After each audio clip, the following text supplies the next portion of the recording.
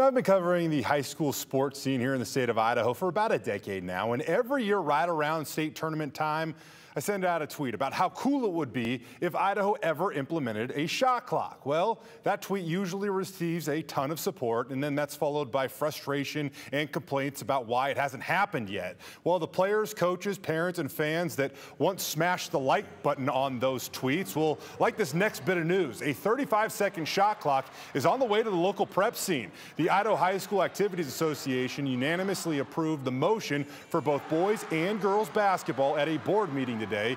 Each state tournament will implement the shot clock by the 2023-24 school year. As for the regular season, the IHSAA will leave it up to each conference to decide what to do. Now, few people in our state are as invested into the prep basketball scene as Andy Harrington, the head coach of the Owyhee State Champs. Tonight, I got his thoughts on what all of this means for the future of youth hoops in our state.